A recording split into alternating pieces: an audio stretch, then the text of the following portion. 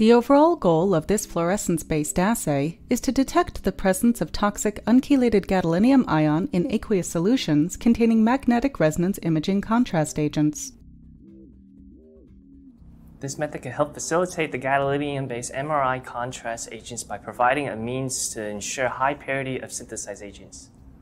The main advantage of this technique is that it is able to detect submicromolar concentration of unchelated toxic gadolinium with relatively high selectivity over other biological metal cations.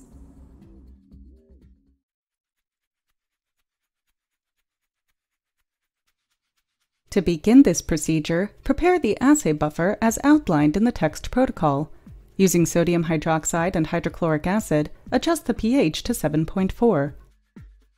Then, filter the buffer through a sterile disposable bottle top filter with a 0.2 micron PES membrane. Next, transfer 497 microliters of the assay buffer to a fresh microcentrifuge tube.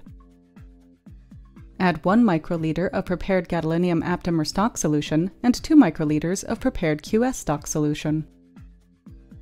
Transfer 50 microliters of this 2x gadolinium sensor solution into each of 9 PCR tubes.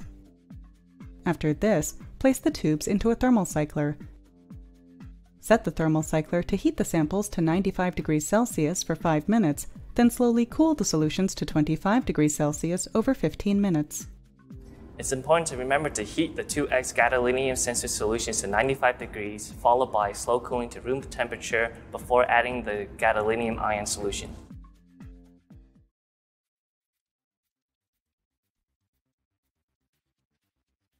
To begin, dissolve